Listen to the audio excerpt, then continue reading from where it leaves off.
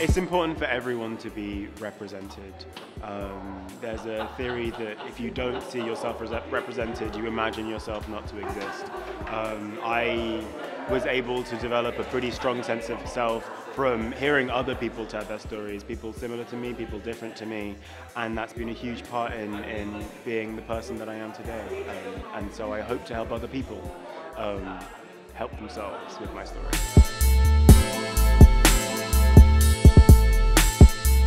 When I was little, I always missed seeing someone who reminded me of myself on TV. I grew up in Vienna, in Austria, in a place that wasn't very diverse back then. And I think, I think it's about time to hear those stories for that little child in myself and for other young girls growing up. Representation really matters for the way that we see ourselves and see other people and how we treat other people in society. I think by creating a platform like the Berlin Feminist Film Week, I've learned a lot from other people, I've learned a lot from other perspectives, and I think it also creates a new way of seeing film and choosing film and just getting different insights into what people think.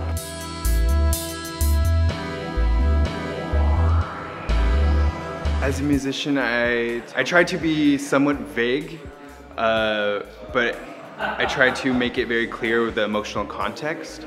There are no lyrics in what I do. It's mostly field recordings, textures, electronic aspects, and then acoustics. And I combine that usually to navigate through different emotions like anxiety, fear, stuff like these, especially being vulnerable, because I think being on stage is a platform to be vulnerable. I think people can connect with that, and I can connect with them this way. So I try to tell the story of more of an emotional landscape.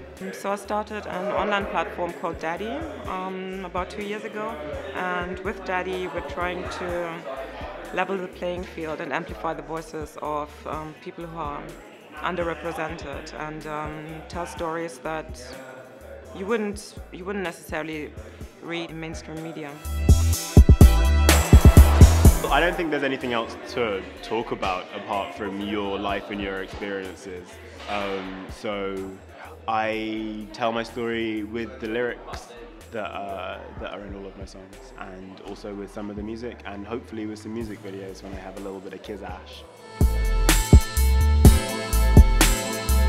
I hope for the impact of these talks on the community is that people think a little bit more about other people's perspective, that people engage with empathy a bit more, even to really just think about what that means and how they can apply that in their own life. What effects applying empathy has when you listen to other people and you really hear their perspective.